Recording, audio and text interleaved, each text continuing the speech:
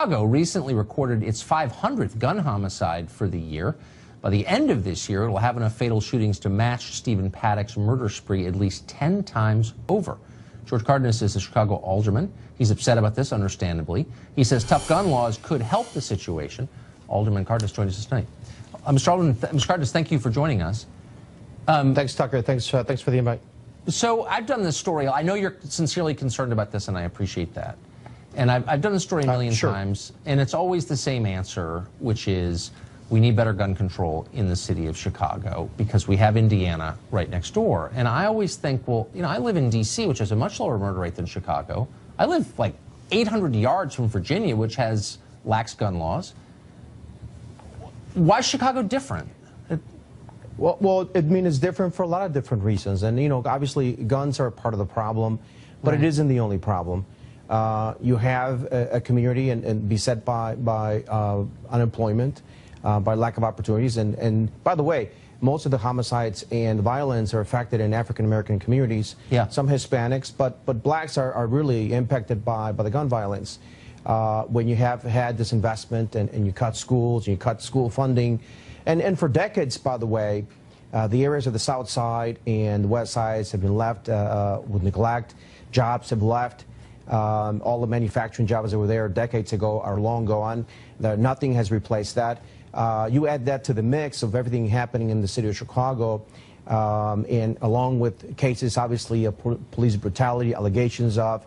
Wait, but I want to, okay, I mean, look, I'm not discounting any of that. You know, most of what you said is real, except the school funding thing, which is silly. But the rest of it is real. There is a job crisis there, but there's a job crisis in a lot of parts of the country, deindustrial parts of the country that don't have the same murder rate. Maine or Appalachia, there are lots of places that have similar problems but don't have the murder rate that you guys have. Why does nobody ever mention? But why does nobody ever mention the fact that the majority of kids in Chicago don't have a father at home? Do you think that's a part of it? Well, that's part of it. If you have a lack of job opportunities, if you have lack of you know, infrastructure where the family part of it. No, I know the job stuff. Yeah, it is. It is. But why does nobody ever mention that? Why are politicians so afraid? We mention it. We acknowledge it. No, you don't. No, you never do. That's not true. Yeah, there's a lot of programs here in place in this city. I'm not talking about programs. I'm not talking about programs. Become a father. Look, you know the truth, and I know you're smart. I'm not patronizing you, but I'm being sincere. If you don't have a dad at home, you can grow up to be a great person, but and most do. But it's a lot harder, and you're much more likely to have violence in your neighborhood if nobody has a dad. Why does nobody have Tucker, the courage to say that? Let's talk about the numbers. Let's talk about the numbers. Yeah. So, here, let's talk about the numbers. So, in Illinois, you have approximately 49,000 prison inmates. 65% of those prison inmates happen to be African American. Right. Now, as a percentage of the population in Illinois, they're only 14% of the population.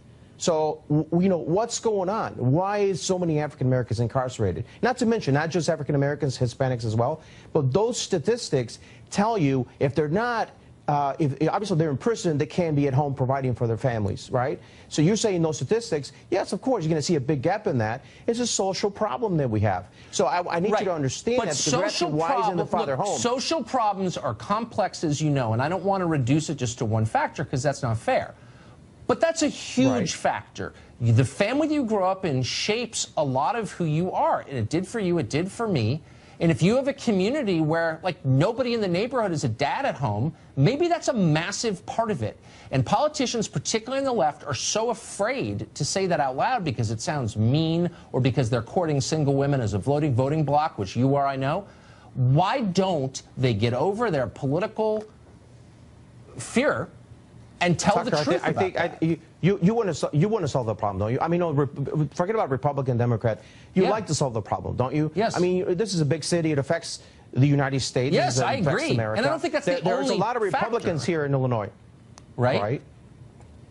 I'm just saying that if you take the data of African Americans being incarcerated at 10 times the rate of everybody else, if they're in prison, they can't be at home providing for their family, right? I think that's part of it, but wouldn't it be helpful just to name the problem and stop patronizing us with this nonsense about Indiana being responsible because they have different gun laws? Like, that's just dumb, and everybody knows it, right? Well, look, I'm not. You didn't say it, but everybody says that.